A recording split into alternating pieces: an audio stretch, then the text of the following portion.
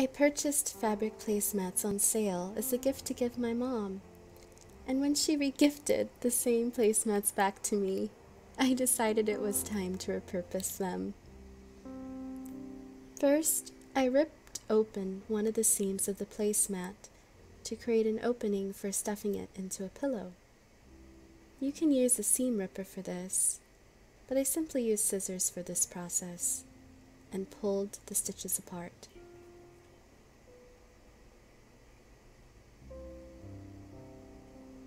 I found our well-used Boppy Pillow, stained over years of nursing and long play sessions, and removed the pillow stuffing to place in the placemats. I took handfuls of the good quality filling and simply pushed it inside the placemat, doing my best to fill in corners and the body of the pillow evenly.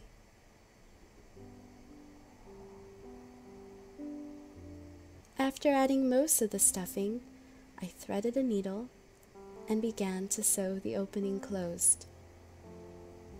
I found this was a difficult task while hugging a camera and using its display as my eyes. In all fairness, it has been years since I've done any needlepoint, and I'm fairly out of practice with hand stitching. Please forgive me.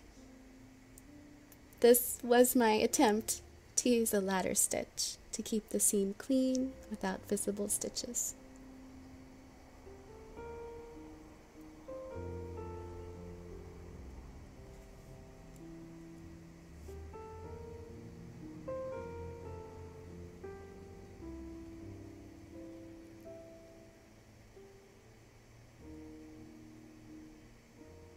Before sewing the pillow completely closed, I pushed in the last bit of stuffing, making sure all corners were filled and most of the pillow was evenly plush before finishing the ladder stitch off, and then knotting off the thread a few times.